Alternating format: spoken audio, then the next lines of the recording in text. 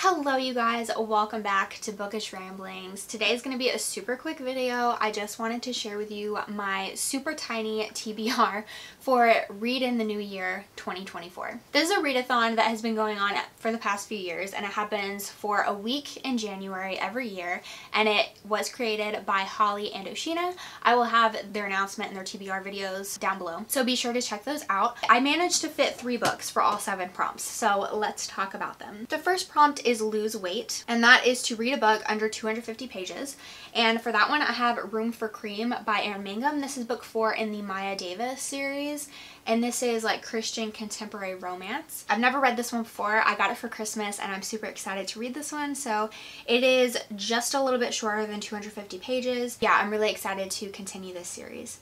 Number 2 is Eat Healthy. Read a book that has food as a part of the story or on the cover.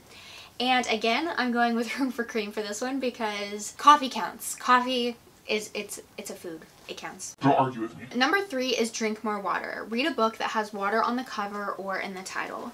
I could use this one again because you need water to make coffee, but I decided to go with Cascade by Lisa T. Bergren. This is book 2 in the River of Time series, and it's the River of Time series. Cascade, water cascading. It's water. I'm super excited to continue this series. This is Christian YA, time travel, medieval times.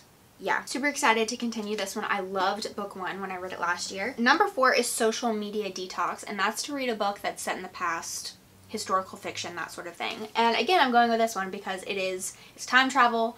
These girls go back in time to medieval Italy. Number 5 is Make a New Friend. Read a new to you author. And for that one, I'm going with For Darkness Shows the Stars by Diana Peterfreund. I don't know how to say her last name. This book was gifted to me by a very, very sweet person, and so I'm really excited to get into this. This is apparently, I think it's secular, but I believe it's clean, and it's supposed to be inspired by Persuasion by Jane Austen, but it's like, I was gonna say sci-fi because of the stars, but I don't think so. I think it's just dystopian. So I'm like really interested.